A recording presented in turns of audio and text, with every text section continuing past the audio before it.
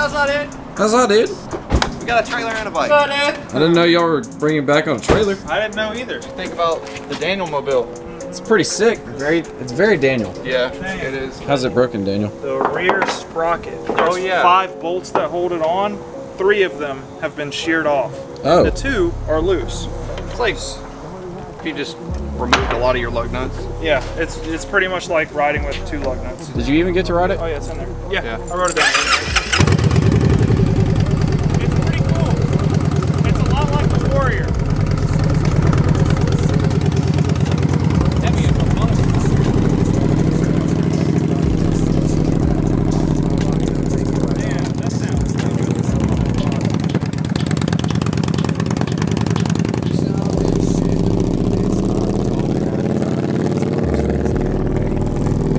Put money on it, he's gonna come back and be like, damn, I want one of these. Yeah, I agree. I like cruisers just because they're so comfortable and they make like just as much power as like a 600 sport.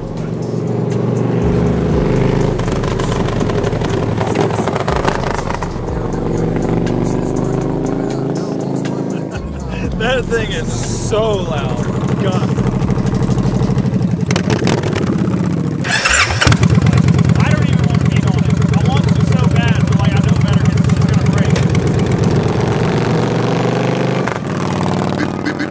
This my shit. Oh, tell her you're not my bitch. This my shit. Oh, tell her get off my dick. Itchy dash, nitro gas. Time is passing, quick.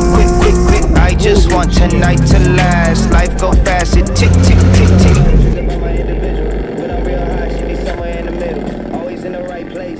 Here we are a few weeks later, and the bike is still here, hasn't even been touched. What you saw right there is the only time I have ever ridden it. So the current situation with this bike is that there are 3 of 5 sprocket bolts in the back that are currently, actually, they're all missing. The 2 that are left over are pretty loose in there, so check this out. Oh yeah. See that? Can you hear that? That is not supposed to be able to move at all, but we're gonna ride it home and we're gonna start taking this thing apart and getting it back together because it's about time that this thing gets some love.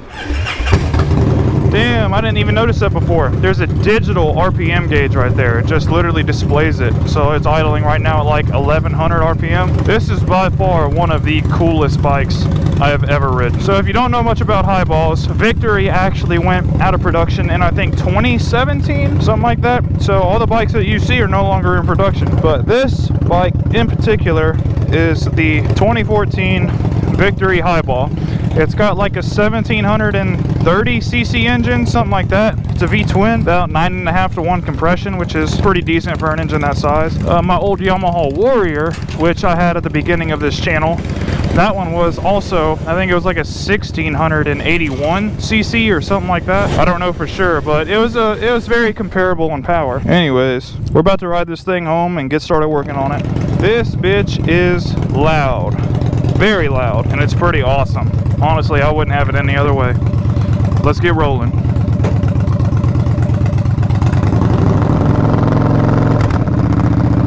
Wow, this is interesting. This is probably one of just the most like big dick energy bikes I've ever ridden on. Like if you ride this around town, you're gonna be heard and seen. And good God, the ape hangers on it from factory are just, it's pretty funny and it's awesome. And it leans pretty good too. So far, my first impressions with the bike is the fact that it is like surprisingly nimble, because this bike is very heavy.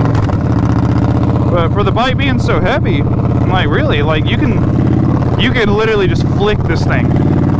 It's super impressive. I like to compare this bike back to my old Yamaha Warrior, the 1700, because that one was more of a drag bike.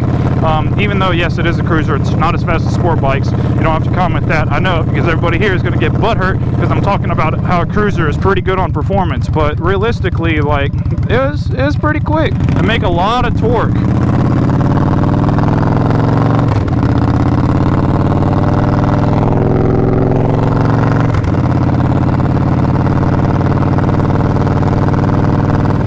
God damn, I cannot wait to get this bike fixed. This thing is so fucking cool. This is hands down like I haven't even gotten over 40 miles an hour on this bike for as long as I've owned it, and it's already just one of the most impressive bikes I've ridden. I'm gonna let all these cars go. Well, never mind, there's somebody behind me.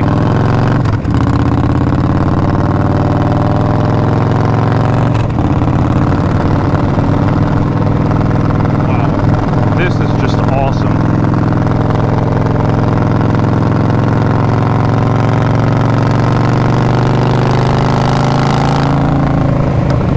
It's been so long since I've actually ridden on a bike, I genuinely miss it. I just forgot how much freedom comes with being on two wheels. One of the things that everybody in the world wants, like even if you don't even have to say it, just deep down inside, it is everybody's passion just to be free and to be able to do whatever they want and not be told what to do. When you're on a bike, that's pretty much how it is. And yes, I do still have the Eclipse. Hi. Nice to see you, Gary. I'll work on you sometime, maybe. Right now, I'm gonna be working on this bike, getting it up to speed, because this is gonna be a simple fix. That Eclipse, on the other hand, is a little bit more complicated, something I'm unfamiliar with. It just needs a lot of turbo stuff done that I don't know about.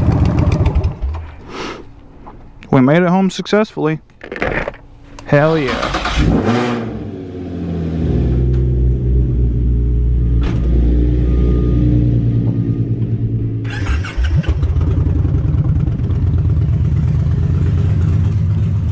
Let's unbox some stuff. What are we working with today? So one of the things I got is actually a motorcycle jack. I've never used one of these things before, so I'm pretty excited to check it out. But God, I don't know how much I'm gonna have to assemble this thing. Damn, I have to assemble it a good bit. All right, well, we'll do that in a second. One of the things we're gonna be doing is also changing the oil in this bike, because I don't know the last time it was changed, and anytime you get a new vehicle, no matter what it is, you should always change the oil or any other fluid. So we got a K&N air filter we're gonna throw in there. Also, interesting enough, on these bikes, they actually make an oil change kit with OEM oil, so that way you don't have to worry about how much oil you're buying, and it comes with a filter. It's just good to go. Oh shit, I left this recording.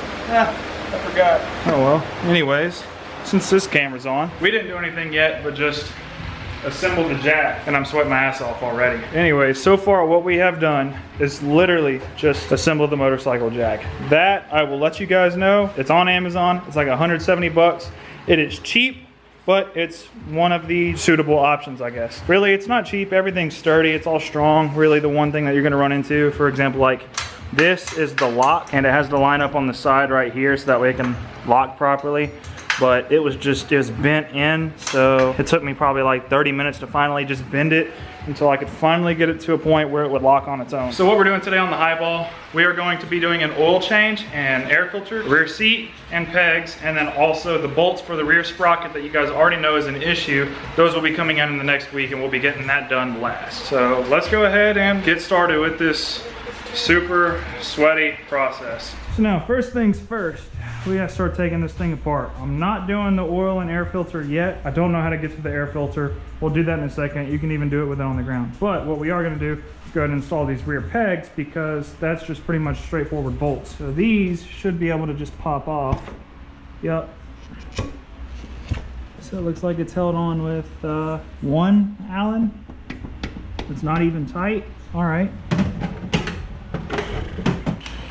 One bolt out, straight up. Yep, we'll just set this over here. Wow, that's an odd size. There we go. Maybe this had a back seat on it at one point and somebody just took it off. You never know. Wow, interesting. So this piece right here is nothing but a cover for the fender itself. I don't even know if this holds the fender on.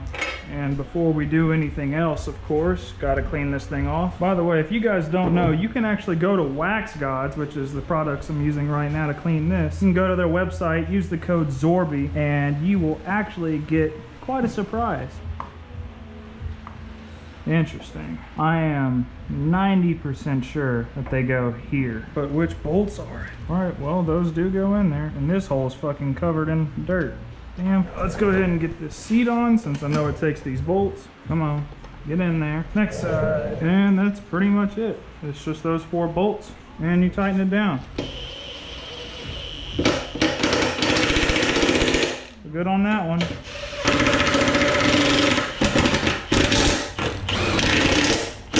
Honestly, that's a pretty nice fit. Now let's go ahead and get these pegs. This one's, this one's gunked up a little bit, so give it a shot. I'll just hand tighten it. Where did my extension go? I had an extension just now and it's gone. Here it is. I don't really like the way that feels. Honestly, this one might just be dirty. Might just have to deal with it.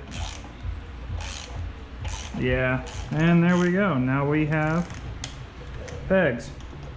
And they're honestly pretty nice. I got these on eBay with the back seat. It was a pair for like 120 bucks. This is a real nice powder coated finish. The seat's in pretty good condition. I'm pretty happy with that. If I'm not mistaken, these bikes actually don't come with a rear seat. I've seen a lot of pictures online and every picture I found has always been the single-seater motorcycle. But Victory being Victory, same as Polaris, they always have add-ons for their stuff. Oh, this side's going way smoother than the other side. All right, tight enough. And bam, we now have pegs on it and a rear seat. That's pretty dope. Now we can go ahead and put the side covers back on. This one was for this side. And bam, now we got the pegs on and the rear seat. What's up? What's good? Hell yeah. We still got to do that oil change, air filter. That air filter is going to be interesting because I've never, ever messed with an air filter on a bike. So this would be my first time. I wonder if I got to take the gas tank off. Let's find out. Ooh, this looks like a cover. Yup, these 3 bolts and then it comes up and I can replace it. So let's just give it a shot. Sometimes best way to learn is just to dive in and force yourself to. Everybody that asks how to do it, honestly, I just tell them to do it. Come on. Ba-bam. I'm pretty sure that's one thing that majority of people just neglect is air filters on everything. All right, all 3 bolts are the same. Let's see what this does. Yeah. Wow, that is heavy. I'm gonna just put this thing back on the ground for now because I don't want to get stuck with this bitch in the air. I have just decided that I'm not gonna look up instructions. I'm gonna just figure this out, and depending on how it goes is how you guys are gonna get to see this shit happen. So before I pull the gas tank off, I'm gonna take off this little plastic cover on the side just to be safe, to make sure that it's not a cat to the air filter, because I would feel really stupid if I pulled the gas tank off and I didn't have to. So I'm gonna just look at all other options first. Where's my screwdriver? Here we go. All right, let's check this side and just see. And what you know, that's the, wow, it's a good thing I ordered an air filter. That is a very disgusting air filter. Interesting air box. It really is. This is sealing grease. You're supposed to stick this on here, and I have a feeling this is gonna be messy. It says to apply it very liberally, so we gonna apply it liberally, and we're gonna put some of this stuff on there. Now I gotta just stick this on there. Oh, this is gross. Oh, interesting. Let me take off the other side. So actually what just happened is that I took it off the wrong side.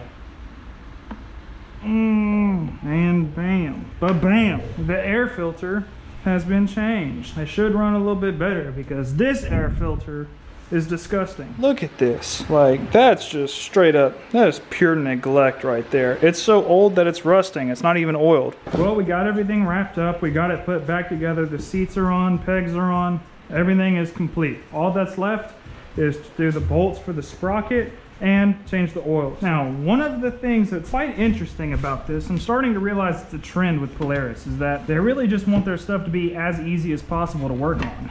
So if you pop this side cover off right here, you have these 2 Allens. This bigger one is actually the Allen that you use to take out the drain plug. So you pull this Allen out and it's going to be on this side towards the front, but I'm gonna go around to the other side because it's easier to reach that way. Now this is actually going to be the only bolt underneath here that is facing down. So I'm just gonna go ahead and break it loose and then do everything else by hand.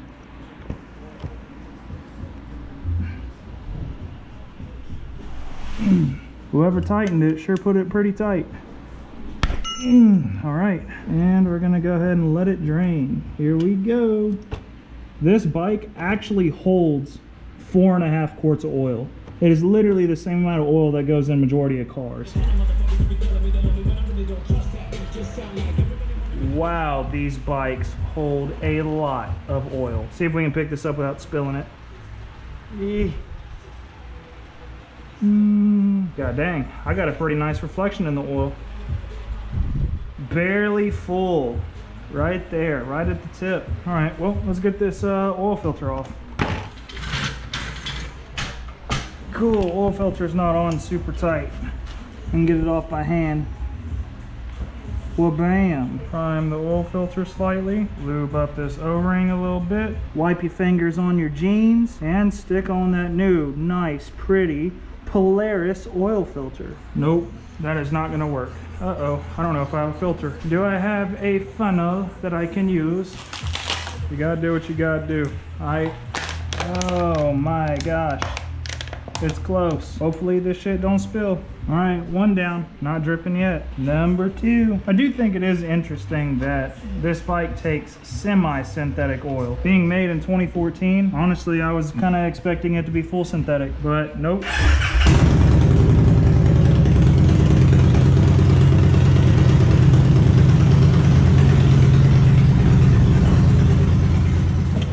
All right, where the hammer? Apparently does not want to go on properly. There we go. All right, well, I'm gonna have to drop this down. If I'm gonna be cranking on it, I don't want that shit falling. Ooh. 22 is far too small. I don't know if I can get this off.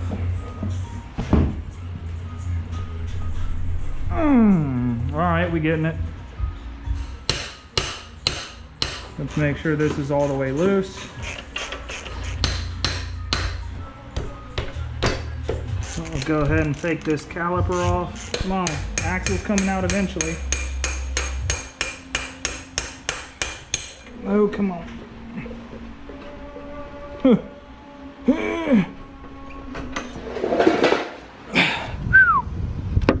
Oh, come on. There we go. That is fairly heavy for doing with one hand. To the shop. This is a reminder, I'm the best you haven't heard yet. I'm subbing in and going over shit you haven't learned yet. A new professor, this is 2 semesters in a lesson. My students knew this shit, I'm doing worse than I expected. Back to chapter 1, that's the basics. You cannot escape this, you stuck inside the matrix. Out in Hollywood, getting chased by some agents, saying they